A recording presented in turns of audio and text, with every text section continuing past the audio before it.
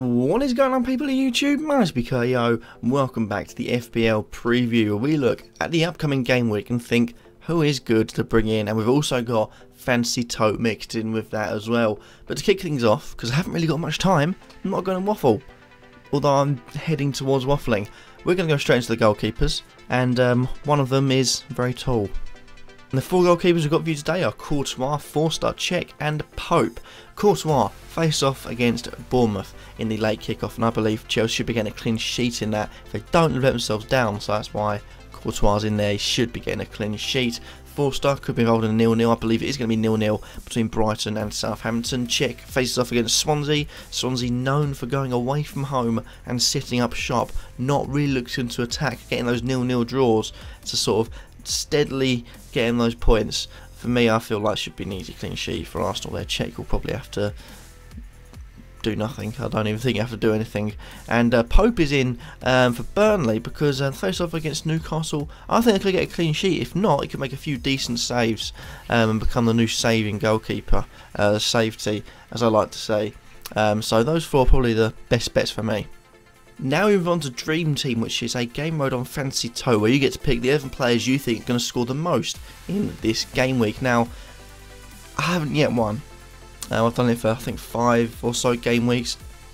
I'm feeling confident, but I'm not. I'm really not feeling confident. My team is Kurtyoy in goal. We've got Walker, Azpilicueta, Kolasinac in the defence, going for a 3-4-3. We've got Salah, Hazard, Sane and Sanchez across midfield, and Rooney, Lacazette and Vardy up top.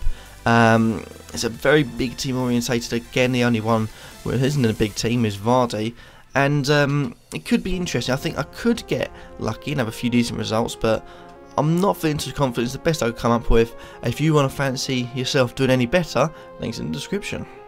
Next up, we've got the defenders. We've got Walker, Azpilicueta, Kolasinac, Cedric Ward and Kiko Firmino. Starting off, I think that's how you say his name anyway, starting off with Walker.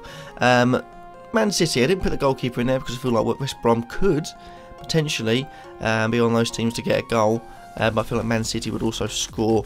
But if they do get a clean sheet, I feel like Walker will get those points, obviously, as long as he plays. And Walker also, attacking wise, could be a good attacking outlet for a very defensive team, whipping those balls in into decent areas for Aguero and co.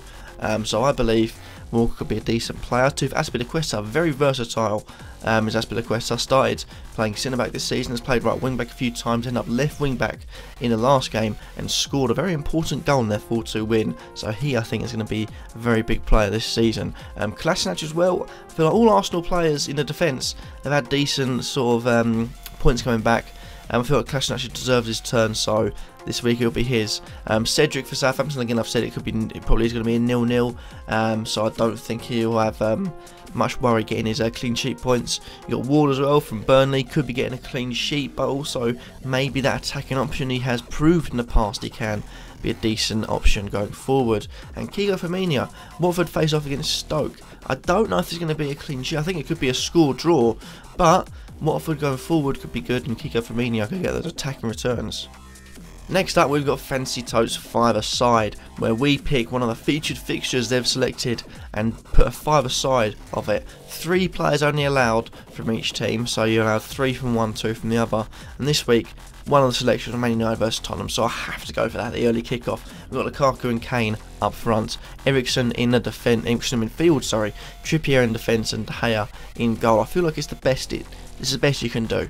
I don't think any of the Man United defenders or midfielders get above Trippier or Eriksen, and up front, Kane and Lukaku, they're both beasts, they both will probably end up scoring, and if not, get clean sheet points from Trippier and De Gea and 1 from Eriksen, so hopefully I can pick the points up there. Moving on to midfielders, we've got Xhaka of Arsenal, we've got Hazard, Salah, Richarlison, Antonio and Mahrez all being selected this week, and no Man City midfielders because, let me just say it now, you could pick any of them. Pep rotation, I'm not putting my neck out on the line, I've done it so many times in the past and it's bit me in the bum, so I'm not doing it. Pick anyone. I don't know who to pick. I've gone for Sane.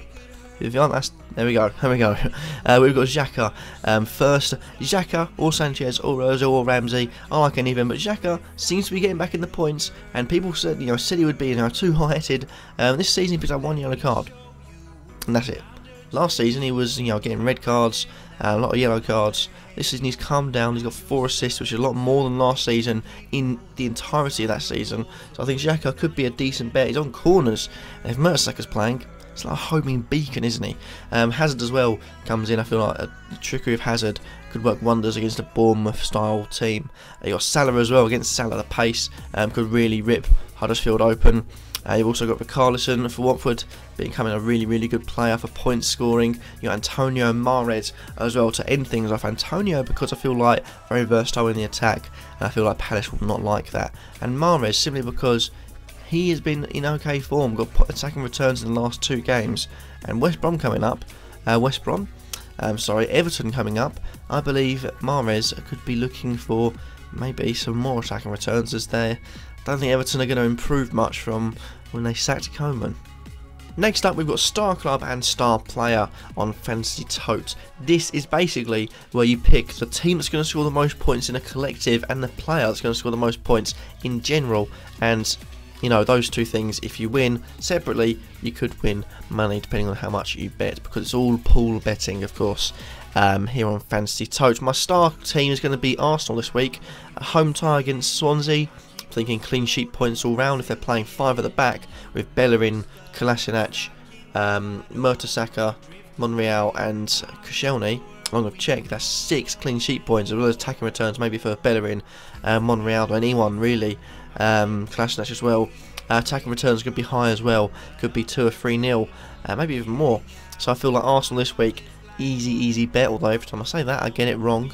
And as for star player, Aspilicueta comes in again. I've picked him quite a few times, really, as my star player. But this week I think it could be good. I think he could be getting clean sheet, attacking returns, and also he's versatile, can play anywhere on the defence. So Aspilicueta for me is definitely going to be scoring high points, hopefully.